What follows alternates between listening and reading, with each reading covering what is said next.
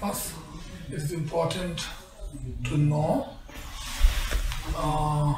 that why you are going to study and practice Dharma.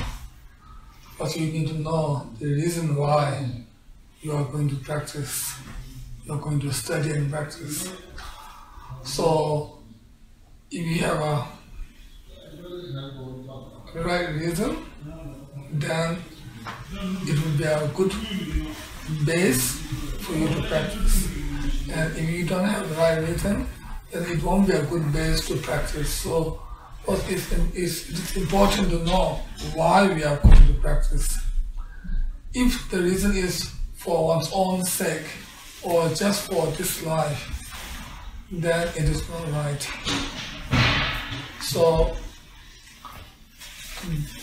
main reason should be to overcome all the sufferings of this world or this samsara, and for that purpose we need to learn and practice Dharma, and for that purpose we need to practice loving kindness and compassion to all the beings, etc.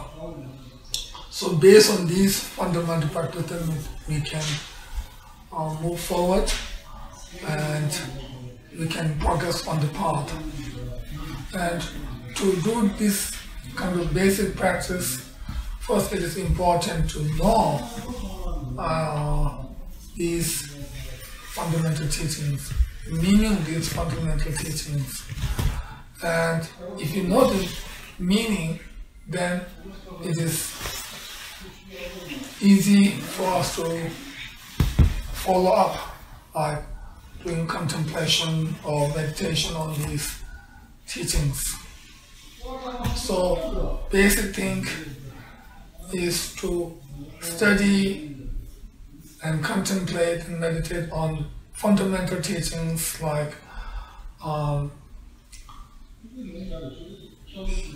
of renunciation, loving kindness, compassion, and also to know the qualities of Buddha, Dharma, and Sangha, and why we have the faith in Triple Gem and why we practice. If you know all these things, then it will be a very good start to practice Dharma.